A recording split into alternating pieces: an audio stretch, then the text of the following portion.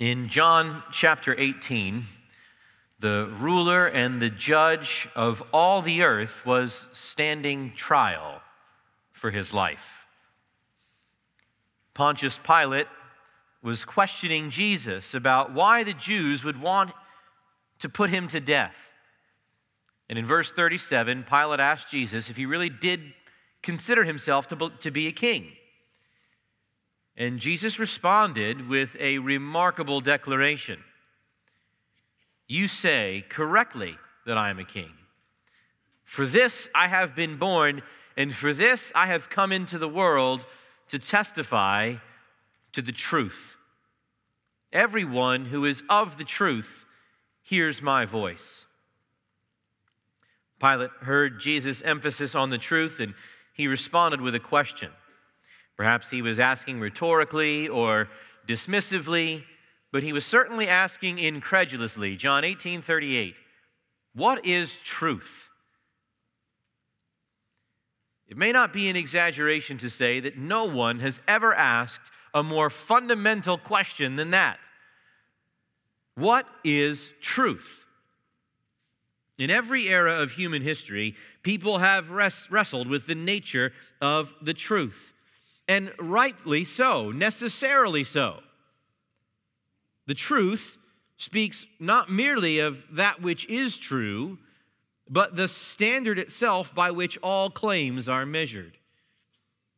The concept of truth is absolutely foundational to the concept of knowledge itself. What we know, as well as how we know what we know, depends on our understanding of the nature of the truth.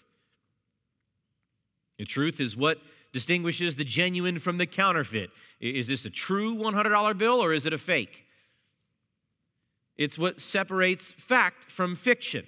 Is this a true story or is it just a myth? It's what separates reality from fantasy. Is this truly happening or am I dreaming? It even separates the moral from the immoral. Is this the truth or is it a lie? In Pastor John's book, The Truth War, he writes, every idea we have, every relationship we cultivate, every belief we cherish, every fact we know, every argument we make, every conversation we engage in, and every thought we think presupposes that there is such a thing as truth. The idea is an essential concept without which the human mind could not function.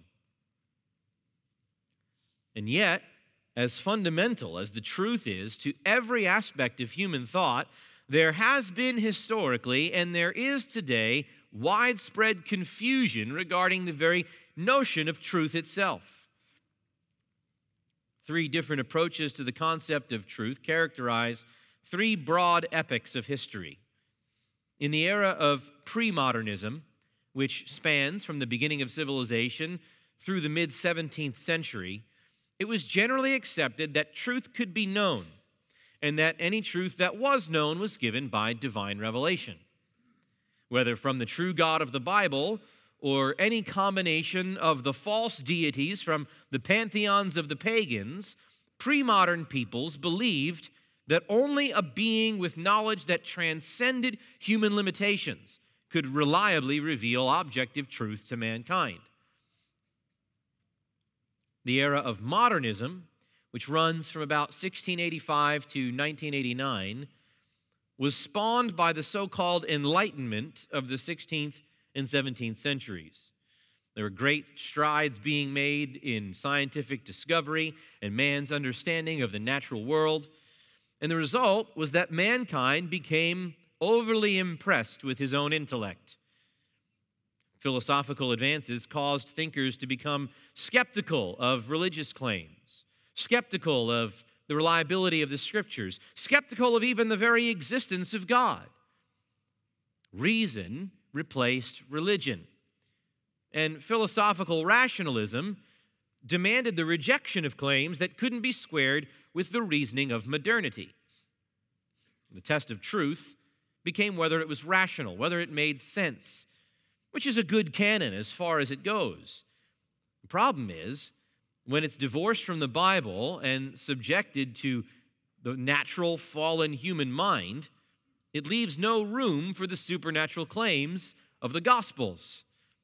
A virgin-born, miracle-working, prophecy-fulfilling Savior who bore the sins of his people by his substitutionary death and who rose bodily on the third day simply could not surmount the bar of naturalist rationalism. And then into the 19th century, further scientific advancements along with the Industrial Revolution gave birth to positivism, which was a form of empiricism that held truth could be known through the scientific method. If we design well-run experiments and if we make the proper observations and inferences on the basis of the data, we can know what is true. In short, modernism held that man was able to discern truth for himself through what he could observe with his senses and what he could understand by his reasoning. But the 19th century's unbounded optimism in mankind's limitless potential was followed by the bloodiest century in the history of the world. 2 world wars, the consistent threat of nuclear destruction, and the emergence of several dictators throughout the world provided a more realistic view of human nature. All the philosophical and scientific advances of the Enlightenment, all of the innovation of the Industrial Revolution only led to devastation and suffering. And with the fall of the Soviet Union, typified by the tearing down of the Berlin Wall in November 1989, the modernist era gave way to what has been called postmodernism. Pre-modernism held that truth could be known by divine revelation. Modernism held that truth could be known by rigorous testing of the natural world and making rational deductions. Postmodernism is doubtful that absolute truth can be known at all. Now, some versions of postmodern thought allow for the existence of objective truth, but they rather dogmatically reject the notion that human beings can arrive at such truth with any certainty. They're quite certain that no one can be certain of anything. Sure, there may be truth out there somewhere, but it's far beyond our ability to comprehend. Then there's another stripe of postmodernism that's become increasingly popular, which asserts, again, rather certainly, that absolute truth does not exist at all, and that all truth claims boil down to mere opinions. And in these days of critical theory and cultural Marxism, it's become common to say that anyone claiming to speak truth amounts to persons from privileged groups aiming to impose their opinions and preferences upon marginalized groups so that the privileged oppressor classes can preserve their own power and influence over the oppressed. Illustrations of the postmodernist rejection of the truth are ever present. A couple of years ago, a conservative apologetics ministry produced a video series called Road Trip to Truth. And they traveled to local university campuses and interviewed college students about their views on truth and morality and authority. And then they invited Christian professors and theologians to offer biblical responses to the students' claims. And though they asked these students questions on a variety of topics, there was one question they asked everyone: whether they believed that absolute objective truth exists. And almost every one of them said, no. You may have your truth, but I have my truth. And if my truth contradicts your truth, how could either of us be so arrogant and oppressive as to claim that one of us must subject our truth to the other one's truth? One young man who was interviewed even said, quote, anything can be true, even a lie, if enough people believe in it. Now, that is not consistent with reality, but it is consistent with postmodernism's rejection of absolute truth. And that, of course, is to say that postmodernism is not consistent with reality. If there is no objective standard by which we can measure truth claims, Both morality and reality descend into pure subjectivism, and the result is absurdity. If we can't say that there's an objective standard by which to judge an action to be truly good or evil, well, then morality itself is denigrated into nothing more than competing personal preferences. It's popular today for people to say that morality is subjective and socially constructed. Certain societies sort of socially contract in agreement upon certain things that are virtues and other things that are vices, but what falls into which category differs among culture to culture and across time.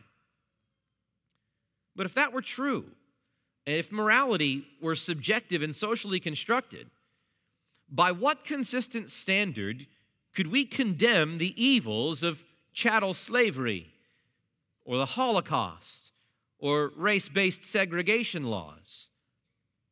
Were not the societies of antebellum America, Nazi Germany, and the Jim Crow South living their truth? If truth were nothing other than a social contract whereby members of a particular society simply decide to live as if certain values are right and others are wrong, who are we to tell the Nazis that their culture was wrong? Wouldn't that be us arrogantly trying to force our worldview and moral standards upon others? If there were no such thing as absolute truth, we couldn't consistently say it is absolutely true that it is always wrong to kidnap people and enslave them as if they were property. No, the most a consistent postmodernist could say is, well, I find race-based chattel slavery to be unpleasant, and I don't think it should be allowed, but I can't say that it's always wrong in all cultures. It could be morally right if enough people agree that it's right. Now, you see, no clear-thinking person would ever dream of saying such a thing. It is absolutely true that slavery, the Holocaust, and segregation were moral evils for every society, no matter what the majority agreed upon. But you see, when a consistent application of your worldview prohibits you from denouncing such obvious wrongdoing as objectively evil, your worldview has been proven wrong. It can't account for reality. And that's where I'm going next. The postmodern theory of truth not only upends morality, but reality itself.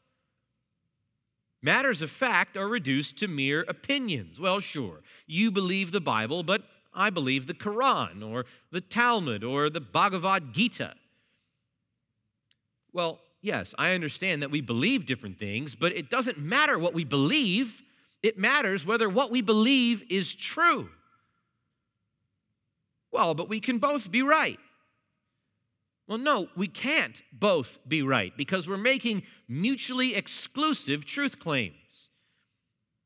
And if mutually exclusive truth claims can both be right, well, then we would transgress a fundamental axiom of all rational thought, the law of non-contradiction, which states that a truth claim, let's call it A, and the negation of that truth claim, call it not A, cannot both be true at the same time and in the same relationship. The law of non-contradiction is that A and not A cannot both be true at the same time and in the same relationship. And if that is not a sound principle of thought, we lose all rational basis for knowledge and nothing means anything. If you are listening to this sermon and you are not listening to this sermon can both be true at the same time and in the same sense, then there's no consistent logical basis for either statement.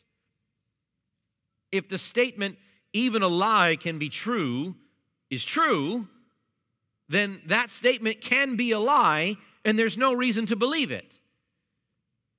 You see, thought and communication are rendered impossible. The claim, there is no absolute truth, is itself an absolute statement. There's as much rational basis for using words to say, I don't believe in words. Right? Saying it proves that it's false. My favorite question to ask those who say there's no absolute truth is it absolutely true that there is no absolute truth? See, because if it is absolutely true that there is no absolute truth, then there is absolute truth. And if it's not absolutely true that there's no absolute truth, then there is absolute truth. If the claim is true, it's false. Now, of course, not everybody who makes these self-defeating arguments openly embraces the absurd conclusions that necessarily follow from them. The point is simply this, that when a consistent application of your worldview leads you to the absurd denial of reality, or to self-defeating and self-contradictory claims, it's a surefire indication that your worldview has failed, that it's false. And that is where our society lives right now. The choice has always been the God of the Bible or absurdity. And our culture has long ago rejected the triune God of the Bible, and they are coming down to the end of the slide of absurdity. The consistent outworking of that rejection of God was the choice of the absurd, of self-contradiction, of fantastical denial of reality. And at the present time, there is no greater popular level illustration of postmodernism's descent into absurdity than the transgender movement. There is no more brazen denial of reality than to suggest that a man can be a woman if he feels like it.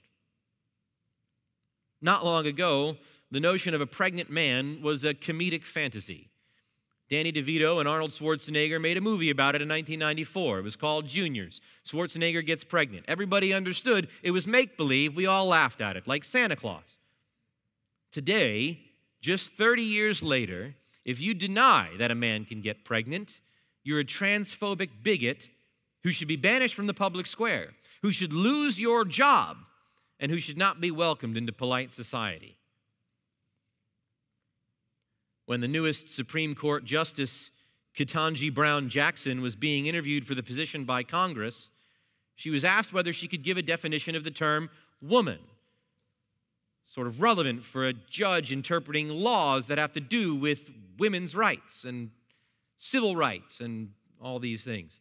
And so she said she couldn't because she wasn't a biologist. Well, what is that but the consistent application of the denial of the absolute truths of basic biology? In fact, in a recent documentary called What is a Woman?, a conservative commentator interviews several people who have embraced transgender ideology, seeking an answer to that very question. Well, if you can just be a woman if you feel like it, what is a woman then? And during one interview with a gender studies professor, this interviewer says he wants to, quote, get to the truth. And the professor responds, I'm really uncomfortable with that language. It sounds deeply transphobic to me. And then he threatens to stop the interview, saying, you keep invoking the word truth, which is condescending and rude. See, truth is inimical to those who wish to embrace absurdity and deny reality. And they recognize it. You keep talking about truth, we're going to stop the interview. But you see, it's not the case that truth is transphobic. It's that trans is truthphobic. And why is our society so eager to embrace transgenderism? You ever ask yourself that question? It's not as if there's a huge transgender constituency in the United States of America. The entire LGBTQ population in America is still estimated to be only a little over 7%. Why is the transgender cause part of the Democratic Party platform when it embraces only 1% to 2% of all Americans? Our society is so eager to embrace transgenderism because it is so eager to deny the absolute truth and objective standard of morality that are incompatible with transgenderism, that relegate it to the realm of the delusional and condemn it as immoral. And why would that be?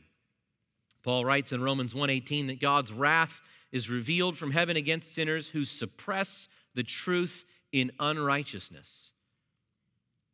You see, truth has been sufficiently revealed to mankind. Romans 1:19, God made it evident to them. Romans 1:20, his attributes have been clearly seen through creation so that men are without excuse. And so if they were to admit that there is an objective standard of truth, they would be forced to admit that every one of us is accountable to the God of truth, whose law condemns them for their own sins, whatever those sins may be. And so they suppress the truth of the very existence of truth.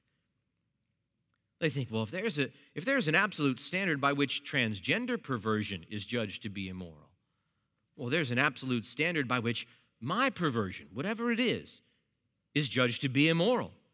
I'm accountable to the God whose law sets that standard. And they say, no, that can't be. Sure, men can be women, anything you want, just so that I can sin in peace, without the pangs of a conscience informed by the Word of God. Jesus explains this phenomenon in John 3:19-21. This is the judgment, that the light has come into the world, and that men loved the darkness rather than the light. Why? For their deeds were evil. For everyone who does evil hates the light and doesn't come to the light for fear that his deeds will be exposed. But he who practices the truth comes to the light so that his deeds may be manifested as having been wrought in God. People reject the truth, both that which is true and the standard of truth itself, not for intellectual reasons, but for moral reasons. Pastor John says, sinners love their sin, so they flee from the light, denying that it even exists. Now, of course, straight talk like this is no longer tolerated. The culture that castigates you for not being tolerant of drag queen story hour simply will not tolerate being told the truth. It's derided as unloving. And anything that is unloving is violently opposed to the ethic of Jesus, who preached that love was to be his followers' cardinal virtue. Love is love, they shouted us, rather unlovingly. Well, yes, love is love. But love, 1 Corinthians 13:6, does not rejoice in unrighteousness, but rejoices in the truth. Which means that a culture that revels in unrighteousness and rejects even the existence of truth can have absolutely no idea what love is. Love and truth are inextricably bound together. They're bound in the nature of God himself. Exodus 34:6, Yahweh God, compassionate and gracious, slow to anger, and abounding in loving kindness and truth. They're bound inextricably in the Christian's life of conformity to Christ's likeness. Ephesians 4:15, but speaking the truth in love, literally, but truthing in love, we are to grow up in all aspects into him who is the head, even Christ. They're bound inextricably as the sphere in which the Christian life exists. 2 John verse 3, grace, mercy, and peace will be with us from God the Father and from Jesus Christ, the Son of the Father, in truth and love. You can't separate love from truth. And any society that rejects the truth will inevitably find itself in chaos. And one telltale sign of such chaos is celebrating hatred as if it were love and calling good evil and evil good. Isaiah 5:20. What do I mean? I mean that homosexuality and transgenderism are soul-destroying perversions. If not repented of, they end in eternal punishment. And so affirming or celebrating or even refusing to warn against such sins is evidence of the most malicious kind of hatred, not love. We love like Jesus loves when we warn of sin's mortal danger and proclaim the gospel of the truth by which sinners can be rescued from that danger. And so I say to you, dear people, don't be deterred from issuing those warnings and proclaiming that gospel because of accusations, well, that you're just so full of hate. It should be no surprise to us that a culture that has no idea what love is also has no idea what hate is and sees the loving act of truth-telling as hatred. When you reject the truth, you accuse as hateful those who would dare disturb your delusion. So what do we do with all of that? We live in this world that is under God's judgment to such a degree that they've been given over to a reprobate mind, a mind that doesn't function, to such a degree that they've embraced the failed worldview of postmodernism, have denied reality, and descended into absurdity. So what? Well, it's not enough, friends, to diagnose the problem. It's not enough to accurately discern it. It's not enough to lament it or decry it or mock it and long wistfully for the good old days. And yet neither is the proper course to coddle postmodernism's uneasiness with the truth by toning down the definitive and right-angled claims of the biblical worldview, by trying to compromise in order to contextualize the gospel to a culture that has set itself against the very fundamentals of knowledge and rational thought. No, the proper response is not to compromise with the culture, nor to retreat from the culture. The proper response is to boldly confront the culture by unashamedly proclaiming the truth of biblical Christianity. We are here in 2024, friends, to be the salt of the earth. We are here to be that preserving and seasoning influence upon a world that is rotting and decaying. We are here in 2024 to be the light of the world. We are to shine forth the light of the truth into a world that is lost in darkness. And salt that isn't salty is useless. No one lights a lamp and puts it under a basket. We need to be equipped to engage these errors with the word of the living God. And so let us resolve to be salt and light to this dying culture by graciously and yet boldly confronting the lies with the truth of Christ and Him crucified. And that starts by considering how supremely central the concept of truth is for the Christian worldview, especially against the backdrop of a society that has rejected truth altogether. And in an effort to do that, I want us to consider, for the rest of the time we have this evening, 5 pillars of the truth of the Christian worldview. 5 pillars of the truth of the Christian worldview, so that we might be able to sound forth to the world a clear answer to Pilate's question, what is truth? First, consider the value of truth. So far from finding the truth to be offensive or rude or condescending, absolute truth is essential to the Christian worldview. What is truth? First, it is inestimably valuable. In Proverbs 23:23, the sage exhorts those who would gain wisdom to buy truth and do not sell it. See, Christians regard the truth as such a precious treasure that we are to exhaust all lawful means to lay hold of it. And once we've got it, we are to never let it go. Buy truth and do not sell it. By nature, all mankind is born in captivity, enslaved to sin, and doomed to reap its deadly consequences. But John 8:31 and 32, Jesus says that it's the truth that'll free us from the bondage of sin and death. He says, if you continue in my word, then you are truly disciples of mine, and you will know the truth, and the truth will make you free. You see, without the truth, we lie helpless in our slavery. Just several verses after that, in John 8:44, Jesus says that the truth stands in mortal conflict with Satan.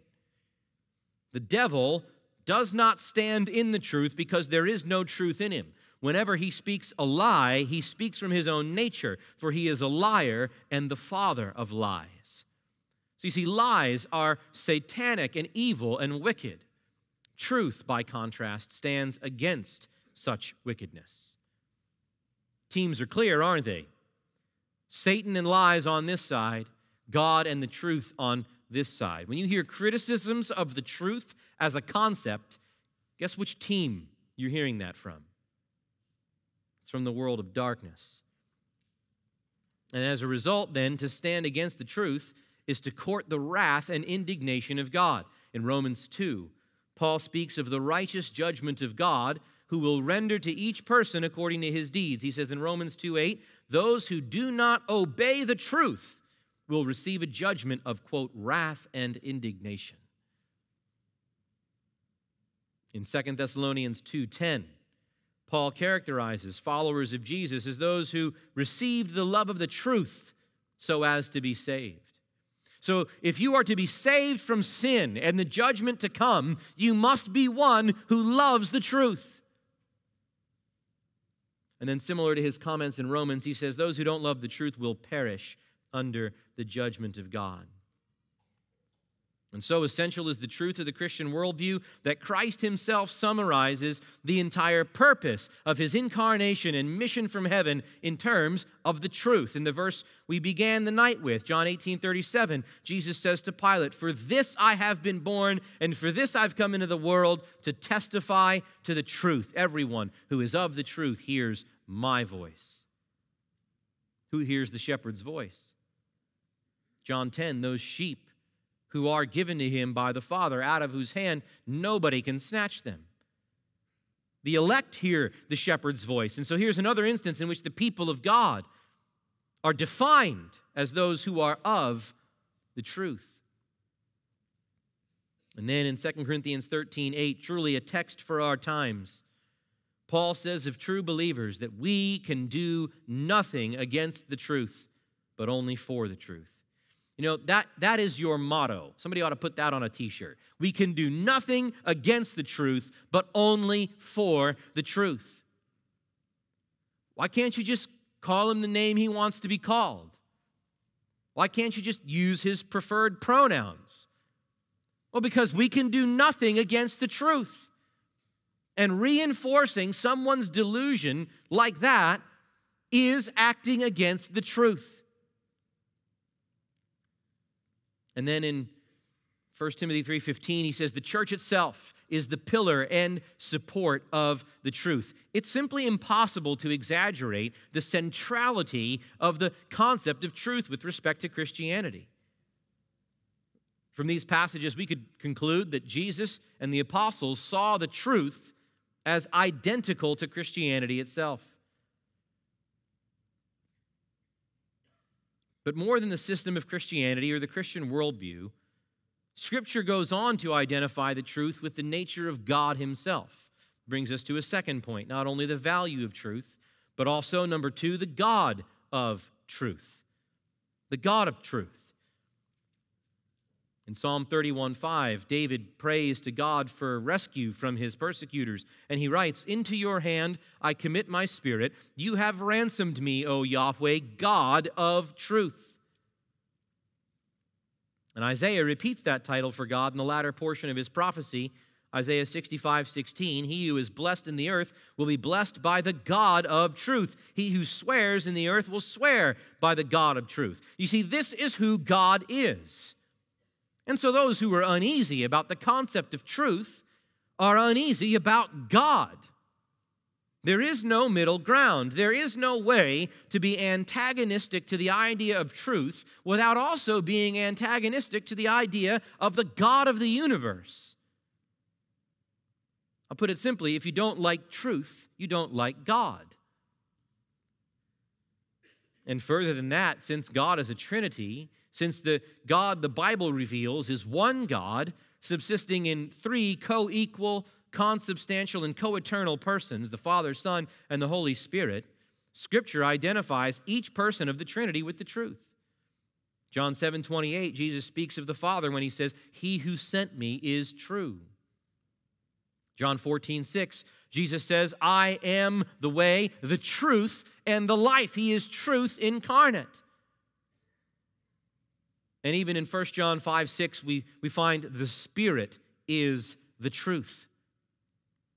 So what is truth? In short, the triune God is the truth. If you speak metaphysically, Yahweh is the one true God, the only genuine God that exists. right? The Thessalonians turned to God from idols to serve a living and true God. If you were to speak logically, the God of the Bible is incapable of erring or being mistaken. His understanding is infinite, Psalm 147, verse 5. He knows all things as they actually are. And then speaking ethically, the triune God is opposed to all lies and duplicity and deceit. He is, Titus 1:2, the God who cannot lie, who is perfectly and unfailingly faithful, whose faithfulness reaches to the skies. The Dutch Reformed theologian Herman Bavinck wrote, God is the truth in its absolute fullness. He therefore is the primary, the original truth, the source of all truth, the truth in all truth. What is truth? Truth is that which is consistent with the mind of the triune God of truth. And the culture is in chaos because its people have rejected this God from being Lord over them and have exalted themselves in his place. They've exchanged the truth of God for a lie and worshiped and served the creature rather than the Creator, who is blessed forever. And God has graciously revealed his mind to mankind through his inerrant scriptures, the 66 books of the Old and New Testaments. And that brings us thirdly to the word of truth. The word of truth. Because God is the God of truth who can't lie, his words, which he has breathed forth in the pages of the Bible by the agency of human authors, those words are pure and unalloyed truth. In 2 Samuel 7, after God gives the Davidic covenant promise, David responds to that revelation by declaring in verse 28, Now, O Lord Yahweh, you are God, and your words are truth. Proverbs 30, verse 5 says, Every word of God proves true, individually, every one of them. And then Psalm 119, 160 says, The sum of your words is truth. Both individually and collectively, we must confess what Jesus says to the Father in John 17, 17, Your word is truth. The Word of God, the inerrant Scriptures, are not merely true as if their content happens to cohere with an external standard of truth. No, as an expression of God's own nature and mind, God's Word is truth itself. It is the very standard by which all claims are to be measured. It is, as 2 Timothy 2:15 says, the word of truth, which is to be accurately handled by the servants of God who labor in preaching and teaching. And so if anyone desires to know the truth, they must measure every truth claim against the teaching of the Bible. What is truth? Truth is that which is consistent with the Word of God as revealed in the inerrant and sufficient Scriptures. And the culture is in chaos because it has rejected God's unchanging Word and has exalted in its place man's own twisted reasoning and fluctuating feelings. And what is the message of those Scriptures? That brings us, number 4, to the gospel of truth. The Bible is the word of truth, but the central message communicated to mankind in the Bible is the gospel of Jesus Christ, the good news of forgiveness of sins through faith alone, in Christ alone, apart from works. It's the message that although all people have sinned and fall short of the glorious standard of perfection that a holy God demands for fellowship with him, nevertheless, God the Son took on a human nature so that he could live and die in the place of his people, a people that his Father had given him to accomplish their righteousness and pay for their sins. And then having risen from the dead in victory, he welcomes all to lay hold of forgiveness through repentant faith in him alone. And I say to you who are here this evening, who yet remain a stranger to the grace of Christ, today is the day to turn away from your sin, to turn away from the absurdity and the fruitlessness of a failed worldview, of a fantasy world, and to trust with your whole heart in the blood and righteousness of Jesus Christ for the rescue from the just judgment of God. Repent and trust in Christ and be saved this evening. This message, this gospel of your salvation, is called in Ephesians 1:13 the message of the truth.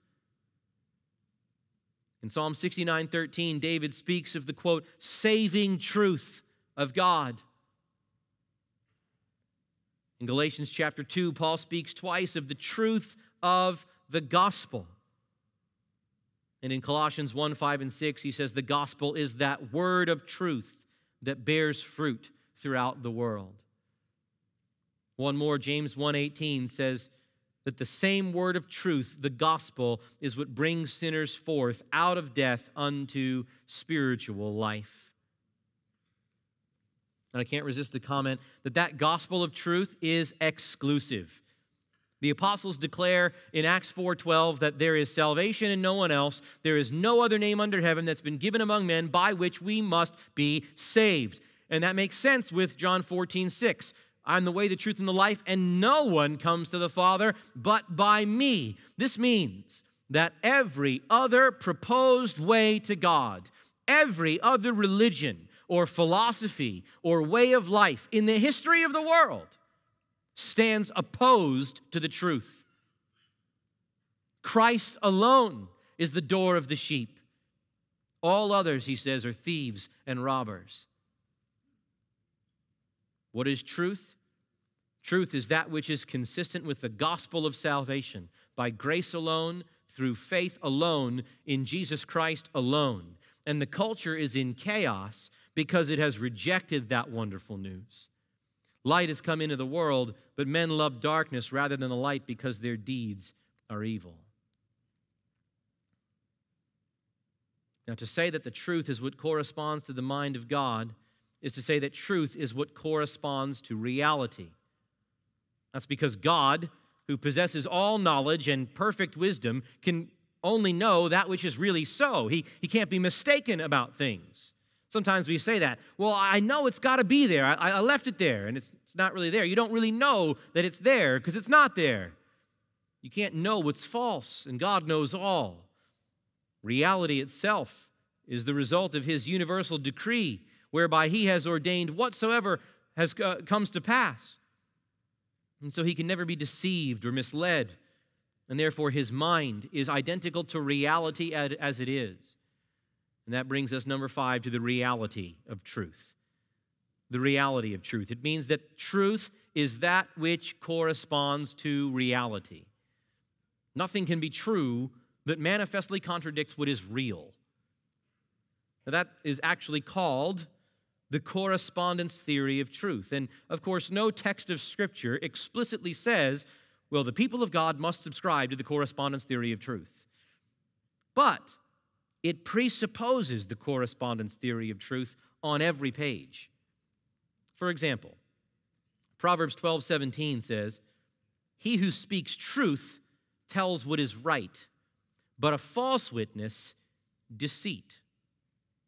What does it mean for a false witness to speak deceitfully? Well, it means he testifies of a version of events which does not comport with reality. He claims that words were spoken that were not spoken, or events took place which didn't take place. His testimony does not correspond with reality, and so it's not the truth. By contrast, the witness who speaks truth tells what is right, which means what? That he reports words and events as they really happened. His testimony of the truth corresponds to reality. Another example comes from Paul's testimony to Festus in Acts 26. As Paul testified to the suffering and resurrection of Christ as predicted in the Old Testament Scriptures, Festus accuses Paul of being insane. Acts 26:24, "Paul, you're out of your mind. Your great learning is driving you mad." But Paul responds, "I am not out of my mind, but I utter words of sober truth. You see, a man who's out of his mind mistakes fantasy for reality. He believes things that are not so. But the truth is sharply contrasted with falsehood and fantasy. The truth is sober. The truth is consistent with reality as it is.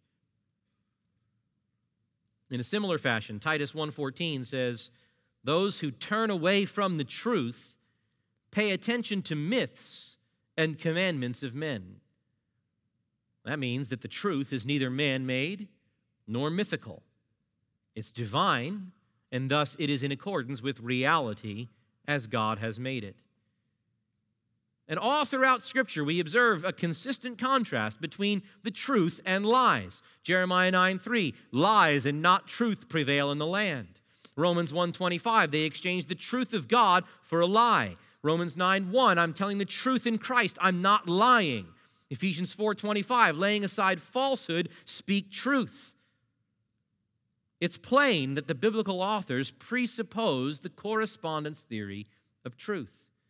And so contrary to the claim that anything can be true, even a lie if enough people believe it, the Word of God declares emphatically, 1 John 2:21, that no lie is of the truth. Truth is not variable from person to person or society to society, because reality is not variable from person to person or society to society. We all inhabit the same world under the same God who governs providence by the same inviolable laws of nature and logic. And if someone doesn't believe in the law of gravity and jumps from a 5-story building, the effects of gravity will not be suspended because no gravity is his truth.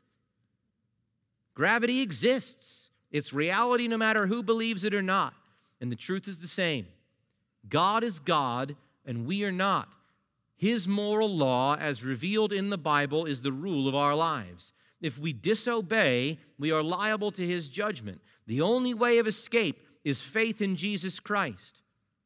Someone may not believe those facts, but the truth is true no matter who believes it or rejects it. So what is truth? Truth is that which corresponds to reality. And the culture is in chaos because it's rejected reality and exchanged it for subjectivist fantasy and self-determination, self-creation. I am what I feel like I am. Our culture has rejected the truth. Not only the truth of the gospel, or the truth of the Bible, or the truth of God's existence, but they've rejected truth altogether. And the fruit of such a failed, rebellious worldview is the chaos we observe all around us, where people self-identify as cats, and where Supreme Court justices can't define what a woman is, and in which math professors at my alma mater, where I went to my undergraduate, math professors say that if you insist that 2 + 2 = 4, that, quote, reeks of white supremacist patriarchy. See, our culture has exchanged the truth of God for a lie, and God has given us over to the unbounded lust and impurity that we see in Romans 1:24. He's given us over to homosexual perversion, which we see in Romans 1:26 and 27, and he's given us over to a depraved mind that embraces the absurd, Romans 1:28. But, as our pastor has said, if our society has come under the judgments of Romans 1, we must follow the prescription, the mandate, the commission of Romans 1, and that is the proclamation of the truth of the gospel by which sinners can be saved from divine judgment. Paul says, "For I am not ashamed of the gospel, for it is the power of God to salvation to everyone who believes, to the Jew first and also to the Greek. For in it the righteousness of God is revealed, from faith to faith, as it is written, the righteous man shall live by faith."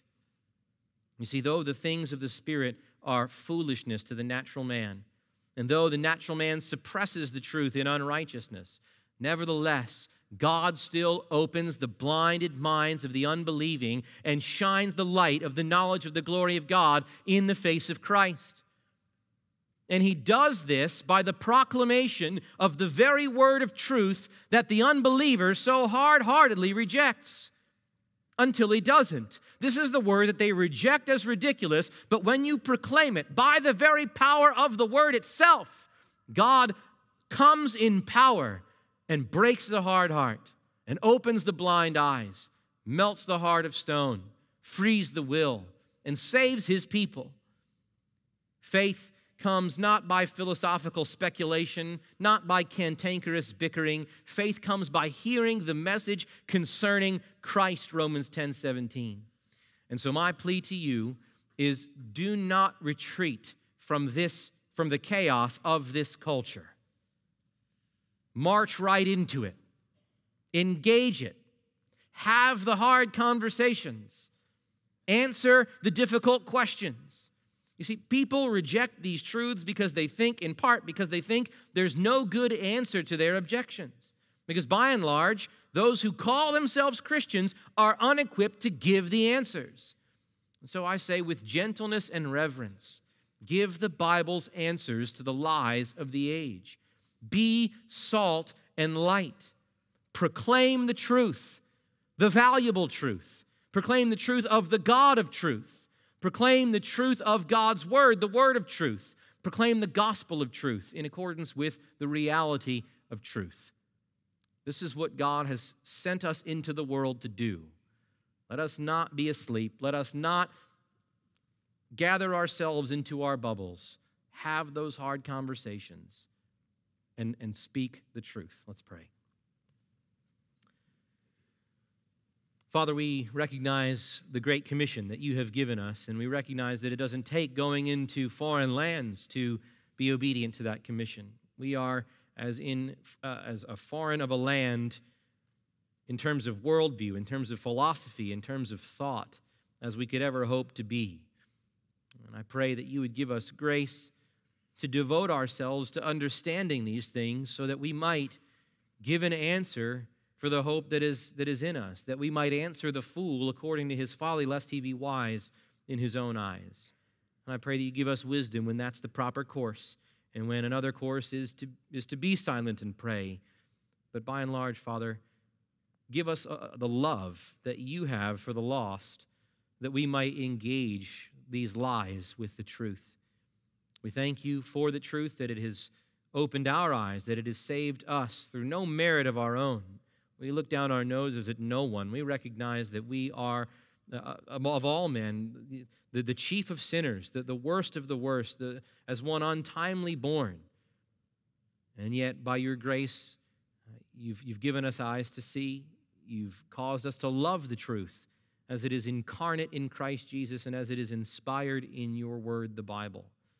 I pray that you would cause us to love the truth even more as the days grow even more evil. And help us to be that proclaimer, that watchman on the wall, the one that calls out and announces God's judgment upon wickedness and then announces his grace upon sinners through faith in Christ alone. We pray in Jesus' name. Amen.